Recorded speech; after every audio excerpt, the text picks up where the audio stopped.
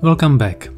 In this lesson we will learn about the bias in the fission source in Monte Carlo criticality simulations. In the previous lesson we have studied the convergence of the fission source in criticality simulations, and the important result that we obtained was that the error was dominated by the decay of the first higher eigenmode in the fission source. And this decay was given by the dominance ratio. So if we denote the error in the fission source as epsilon, let's denote the error in the cycle n in the fission source as epsilon n. So the error approximately was given by the ratio k1 over k0 to the power of n.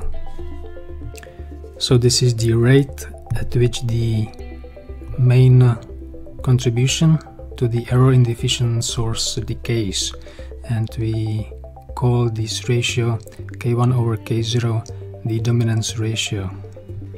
Now in the derivation of this result we have used this equation, the formula for iterating the fission source over the criticality cycles.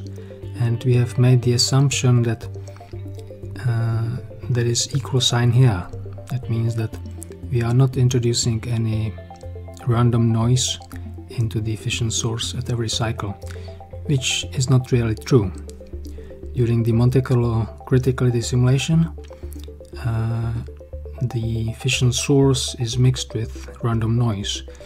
That's because it is sampled by a limited number of neutron histories. So let's say that we simulate m neutron histories in one cycle, so then it means that we sample the fission source at m sites in the whole space of the system. There are only m sites, m fission neutrons per cycle. Now the distribution of the fission neutrons is very much dependent on the random numbers that we generate in order to sample the neutron histories in that particular cycle. And if we use different random numbers, then we will collect a little bit different fission neutrons. So there is some random noise in the selection of the fission neutrons in every cycle. You need to realize that in this equation the H operator, the fission operator, will give us the expected distribution of the next generation fission source, and we will use this distribution to select only several points. So we will use this distribution to generate random variables, the fission neutrons, and we will select only m neutrons. The fission source is a random variable, and since it is sampled by a limited number of sites, we know that it contains a statistical error, which we know is of the order 1 over the square root of the number of neutrons that we sample in the fission source. Now the presence of this random noise has some consequence on the convergence of the fission source. So when you look at this simplified formula for the convergence of the fission source, there will be some effect to this. The fission source in the Monte Carlo simulation will not converge exactly according to this formula. There will be some deviations to it. Let me rewrite the equation here. Epsilon in cycle n, the error of the fission source converges approximately as the dominance ratio to the power of n. Now we can try to display this convergence in the plot.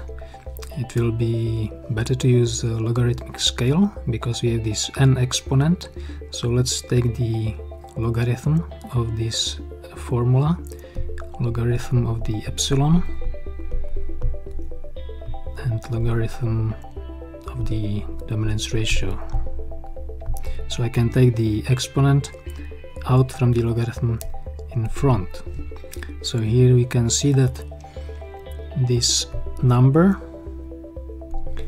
is negative because k1 over k0 is smaller than 1. It may be close to 1, but it's smaller than 1.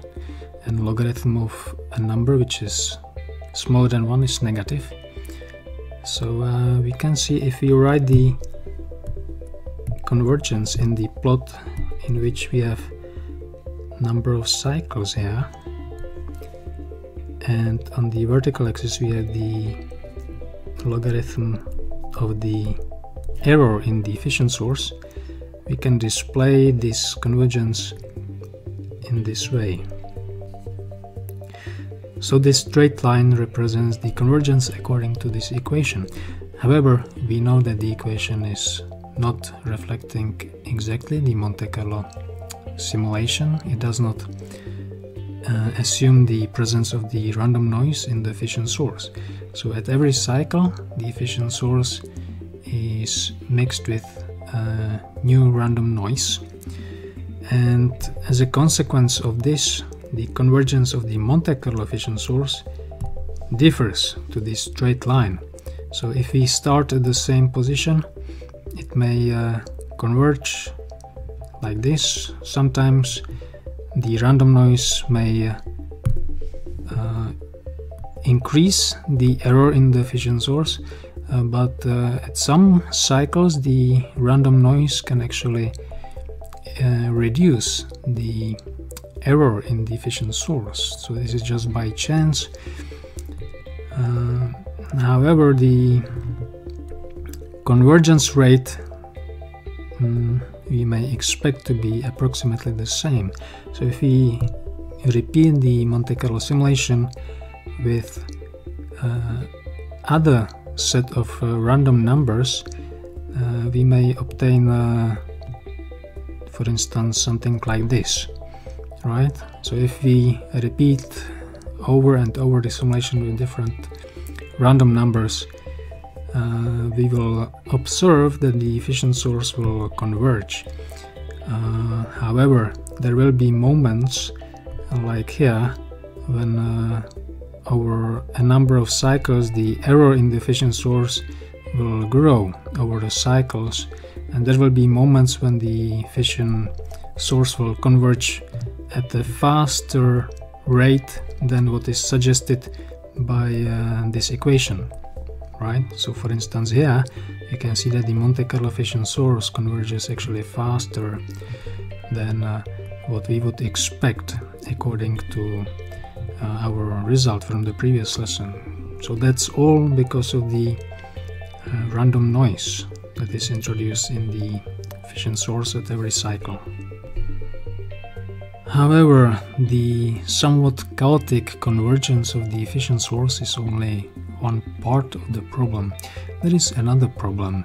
You see, at every cycle random noise is introduced into the fission source, and this random noise propagates into the successive cycles in which the error decays cycle by cycle. However, a new random noise is mixed into the fission source again at every cycle. And the consequence of this error propagation over the cycles and mixing with new random noise is that the Monte Carlo fission source does not converge to the fundamental mode, but to a biased distribution that I denote as S0M, because it depends on the neutron batch size, the number of fission neutrons. We know that the smaller the value of M is, the fewer fission neutrons that we simulate, the larger is the bias in the fission source. So we know that the difference between the biased fission source and the correct fundamental mode distribution is of the order 1/m. So if you increase the number of neutron histories per cycle 10 times, you will reduce the bias in the fission source 10 times approximately. Now you may wonder how the biased fission source looks like. I have some examples here for the SLAB reactor. In the SLAB system we have the correct fundamental mode displayed by this black line. So it's the cosine-like distribution for fission neutrons. Now this fundamental mode is actually calculated by the actual Monte Carlo simulation, in which I used quite large number of neutrons per cycle, 10,000 neutrons per cycle. So the fission source is composed of 10,000 neutrons. Now look what happens when you reduce the number of neutrons in the fission source to only 10 neutrons per cycle. So that is displayed by this blue distribution. You can see that there is a big bias in it. It's flattened, right? So if you set only 10 neutrons per cycle, the fission source will converge to this biased distribution. And it doesn't matter how many cycles you simulate in your simulation. You can simulate trillions of cycles and all your results will be biased according to this fission source distribution. If you increase the batch size to 100 neutrons per cycle, you can see that the bias is reduced. So the distribution is displayed by this orange line. It is reduced, but still it's quite considerable bias in it. If we increase the batch size to 1000, you can see that the bias is reduced even more, and it's very similar to the correct fundamental mode. But still you can see a difference. So when you run a Monte Carlo simulation with a biased fission source, so for instance with the source of only 10 neutrons like here, the bias from the source will also propagate into all the results. So the power distribution that you calculate will also have this shape, and also the multiplication factor that you calculate will be affected. Why? Because there will be fewer fission neutrons in the center, there will be more fission neutrons close to the boundary of the system. So there will be more neutrons leaking out of the system, which means that the multiplication factor will be calculated smaller than the correct one. In the correct case, when the fission source is sampled by the correct fundamental mode, we can see that there are many more fission neutrons in the center. Those are not very likely to leak out from the system, so they are likely to create new fission neutrons around the center, and the multiplication factor therefore is higher, right? If you use the biased fission source like this one, the neutrons are more likely to leak out of the system, so there will be fewer fission neutrons in the next generation, so the multiplication factor is smaller. Here we can see the plot of the computed multiplication factor for the different cases. So when we use a large number of neutrons per cycle, 10,000, we obtain the multiplication factor close to 0.98. So it converges at this value.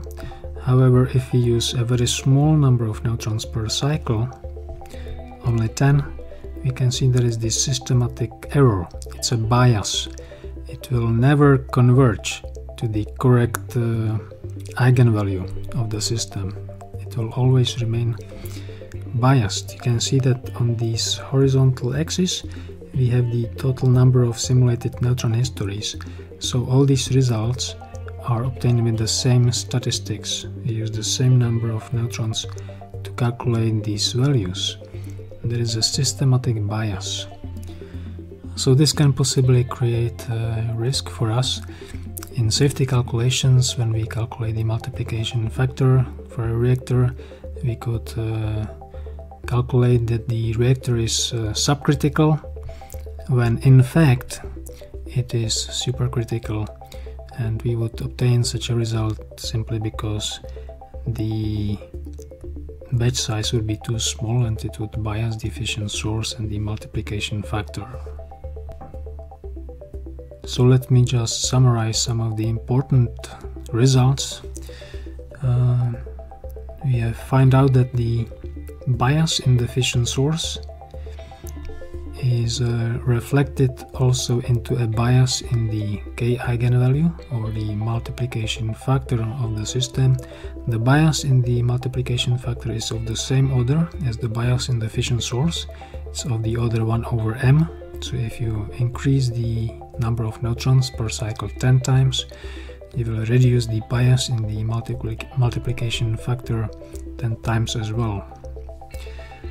The biased source is usually flatter. The bias flattens the fission source, and because of this the leak of the neutrons from the system increases, and this reduces the value of the calculated multiplication factor.